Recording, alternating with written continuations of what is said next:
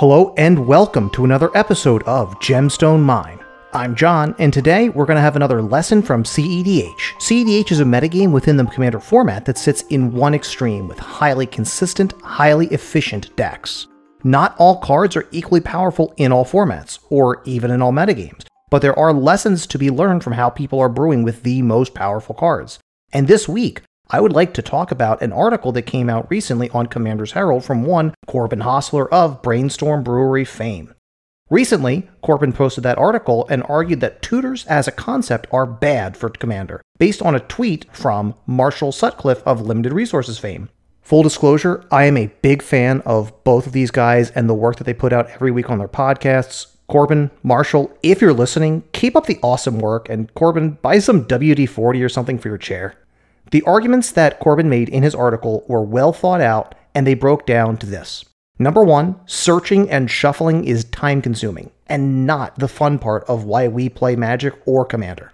Number two, tutoring decreases variety of gameplay. When you can consistently get to specific cards, it reduces the amount of variety between each individual game you play.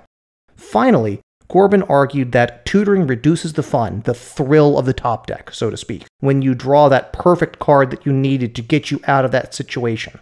A few days later, Rebel Sun posted a great video with her thoughts on the subject as well, and she added a further point about the concept of decision paralysis, the hemming and the hawing over whether to get X or Y or Z, which makes the game less fun for the person tutoring and for the opponents waiting for that tutor to resolve. Rebel's video also went into some great arguments for why tutors are very good and very helpful for the format too. Essentially, Rebel argued that tutors are a good balancing factor against the person who had the nut draw or the god hand. A hand that includes Mana Crypt in the opener tends to be a lot more powerful than a hand which does not have a Mana Crypt. But having access to a tutor to then go fetch your own Mana Crypt to catch up to the person who went ahead with their turn 1 Mana Crypt, that provides a lot more balance between the inherent variability of the opening hands in games of Commander. Rebel went on to argue that removing tutors wouldn't actually reduce variety of gameplay, as decks already build for consistency with large numbers of redundant effects, in which Rebel cites the old cube theory or the 8x8 theory of deck building, where essentially you want packages of similar cards that fill a similar role in your deck in order to have that foundation, that base of redundant effects to achieve your deck's desired outcome. Finally, Rebel put forth the notion that tutors create interesting decision points for a player to make. The example she used was, essentially, do I go for the safe, incremental play, get a mana rock or another card draw engine, or do I get greedy and try to go for the win? I've included links to both Corbin's initial article and Rebel's response video in the description. I would be really interested to hear what you think of these arguments, and now I'm going to pose a few of my own. And the question that I want to answer is, when is a tutor right for my deck, and when is it right for my pod? My argument is that it's less about the tutor and more about what you're tutoring for. Even at the most basic use case, a player casting Cultivate out of a Commander 2020 precon like Symbiotic Swarm is tutoring for that swamp and that plains that he or she needs to be able to cast that Abzan commander for the deck. And I don't think a lot of us would begrudge that player.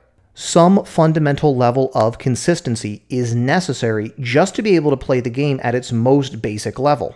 I would even go further with what Rebel had described in her video and argue that at tables where decks are on a level playing field, this is going to force players into interesting decisions on what they're going to use that tutor for.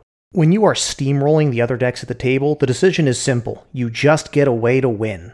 But when you're playing a closer game, the decision of getting greedy and going for it has consequences, which you learn to weigh against playing for an incremental gain, like spending that tutor to get a mana rock or a source of card draw.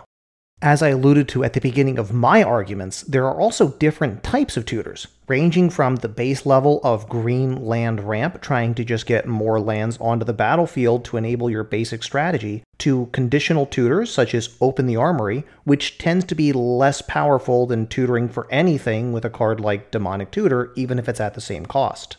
The lesson here from cEDH is that many players consider black to be the most powerful color in cEDH purely because black has access to the most unconditional tutors in the game, and these tend to be the most powerful. That said, if you're running a deck that has unconditional tutors, the power that you can use those to get is limited to, well, the most powerful cards you have in your deck. If you're using them simply to enable a hidden commander type strategy, or you have an achievement unlock deck, hat tip to Andy and Sean over at the Commander's Brew, where you have a card in your deck that you're kind of using as a commander that you couldn't otherwise, you need ways to be able to find that card to simply enable your deck to work at its most basic level. A good estimate of how powerful the cards are that you're tutoring for is how efficient the cards you're tutoring for. In her video, Rebel mentioned specifically that early demonic tutor can often be used to find a mana crypt. This line translates with her being up 2 mana when she untaps on her next turn. This effect costs a total of 3 and a green to go up 2 mana in the color of green, which is supposed to be the best color at persistent ramp with effects like Ranger's Path or Skyshroud Claim. As a point of comparison, let's replace Mana Crypt in the above example with a Soul Ring. It now costs 2 and a black to go up 2 mana on her next turn. And that jump from 3 mana to 5 mana represents a 67% increase instead of a 100% increase. This line is demonstrably less efficient. And let's iterate on this again with the same point. Let's replace Demonic Tutor with the recently reprinted Grim Tutor. Now the line costs 2 black to go up 2 mana on her next turn, jumping from 4 mana to 6 mana. And this increases the mana you're going to untap with by 50%. Again, demonstrably less efficient. This means it takes more time in order to execute on these effects, and this means that the effects, while they are all increasing the amount of mana you would untap with by 2, the impact of each of those effects is smaller relative to the initial board state. I'm going to try to tie these different lines of argument together, and you may have noticed in the past that I've described my decks as being linear, or being chaotic, or even being casual in some of the other episodes that we've released. I try to describe linear decks as being as consistent as they can possibly be, but accepting the trade-off that they are aiming to be consistent at a not particularly efficient strategy. For example, our first episode was about Galta, and Galta is a deck that attempts to storm off in mono green while I dig for Aetherflux Reservoir to win. Chaotic decks, on the other hand, sacrifice that highly consistent game plan, but since these decks don't run as many tutors, I can make up for it by running more efficient cards with a lower mana cost, so I can still have some reliable way to build up to the critical mass of synergy I need to get those emergent combos going. I recently talked about Torbrand, Thane of Redfell, and that deck specifically runs 0 tutors, but I tried to maintain a lean mana curve and run lots of redundant effects that capitalize on Torbrand's +2 damage. When you combine consistency of tutors with highly efficient lines to tutor for, that you start warping the game past what non-optimized decks can be expected to keep up with. I tend to define optimized decks as ones that have high degrees of consistency and efficiency, accepting no trade-offs in either particular direction.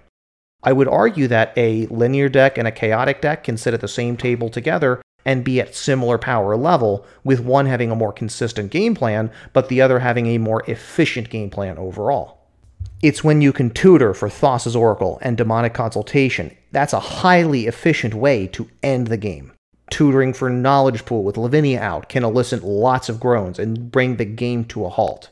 But at most tables, tutoring for your deck's primary engine or a game plan is usually going to be met with a fair degree of acceptance, even if your opponents may decide to answer the card that you tutored for. They're going to be more upset in general if you're tutoring for a way to end the game in a similar way every time. And I think that this is at the heart of the disagreement that players often have about the role of tutors in our format.